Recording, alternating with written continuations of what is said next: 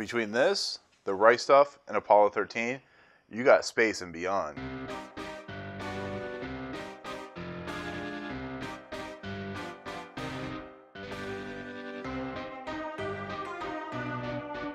What's up, guys? Welcome to Movie Importance movie review of First Man, the newest film from wonderkin Damien and Chazelle, and starring Ryan Gosling, Kyle Chandler, Claire Foy, and Jason Clarke. So, Neil Armstrong was well regarded as one of the pioneers of the space program. He flew in Gemini. He also was a test pilot. He was a very reserved guy, had a lot of family issues, so on and so forth. And Damien Chazelle decided after doing La La Land, he wanted to tackle the idea of what made Neil Armstrong tick, what made him such a recluse, why he was the way he was. And we get First Man, which follows, like I said, Ryan Gosling from the moments that he was a test pilot to eventually him flying or piloting Apollo 11 and becoming the first man on the moon. And overall, this movie it's pretty great. It's a fun movie to watch. It's a very slow burn movie, but it's very Damien Chazelle. The shots are very kinetic with musical interludes. They're using a lot of jazz in this movie. The shots that he's using is very familiar with what you see in like La La Land and Whiplash. You know, it's very, like I said, kinetic. And then the visual flair, the visual effects, like the shots when Apollo 11 was taking off, are pretty fantastic. It's some of the best CGI work I've seen in a long time, and you know, with like Star Wars and stuff like that. But Damien Chazelle has this weird handle on movies, kind of like Christopher Nolan, where he is so confident in what he's doing that everything just bleeds perfect on the screen. This movie, like, it's shot like a 60s movie. It's shot like The Right Stuff. It's shot like Apollo 13. It gives you the real inner workings of Neil Armstrong himself, and it just can't be understated how good Damien Chazelle is as a director. La La Land is one of the best musicals ever made. I don't care what anybody thinks. Whiplash, one of the best movies dealing with, you know, drumming and musicals altogether. And this movie's just, it's really that good. It's not a perfect movie. It does struggle. I think there could have been more testing done with, you know, with the pilots. It's kind of like in The Right Stuff, where there was a lot of behind the scenes contingency and drama and workings and inner workings and so on and so forth. You don't get a lot of that here. You get a lot of kind of time lapse after time lapse after time lapse. You see Neil Armstrong involve himself with like famous people like Jim Lovell, Chris Gussom, people very well known, people, you know, well known in the NASA program.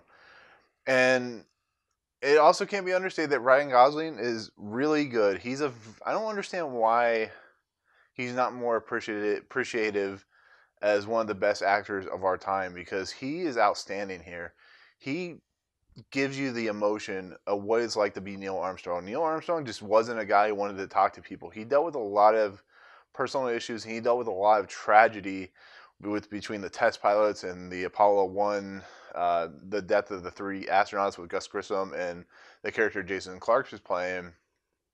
And you can see why, even though the Apollo 11 was regarded as one of the most famous things in American history, it didn't affect him in the way that it affected us, because he knew the stakes of what he was doing, but he also knew that his family was struggling with the idea that he may never come back, because this is very important stuff, but it's very, very dangerous what they're doing. I mean, you look at the Apollo 1 fire that killed those astronauts, and you look at like the Apollo 13 stuff like that, but he knew what he was doing was going to be regarded, but it was, you know, so on and so forth. But plays his wife, June Armstrong. She's really good. I don't really know much about her. I know she was in The Crown. She's going to be in the next Girl with the Dragon Tattoo movie, but she's just giving a great performance, showing that she's really struggling with Neil Armstrong and what he's wanting to accomplish. And she gives a bravado performance. It's an Oscar-worthy performance. It's right up there with, you know, the best of the year. And I can't be understated, like, how she carries the movie. She's like the backbone of this family after they've lost their daughter. And it's a great performance. And Jason Clarke's amazing in the movie. And Kyle Chandler, for however long he's in it, is pretty amazing.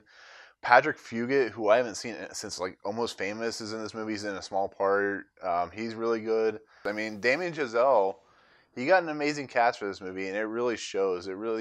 It's just a really engaging movie. Like I said, the parts I didn't like, it felt like there could have been more to it. And I felt like this movie could have been a little bit shorter.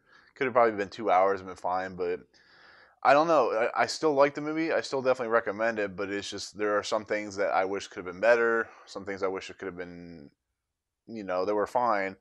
It ends weirdly. The stuff when between the Gemini mission and the Apollo 11 mission, it kind of moves so quickly that you kind of just are jerked back and forth. But it's not going to be one of my top 10 movies of the year, but it's definitely a movie you should watch because, like I said, with the right stuff, and like I said, with like Apollo 13, this actually could fit with Apollo 13. It's just like a bookends type of story. But, like I said, it's good. It's good for what it is.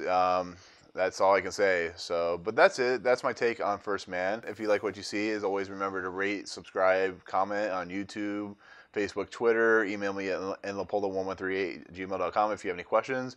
But if you've seen the movie, tell me below what you think. But otherwise, we'll see you guys later. Peace.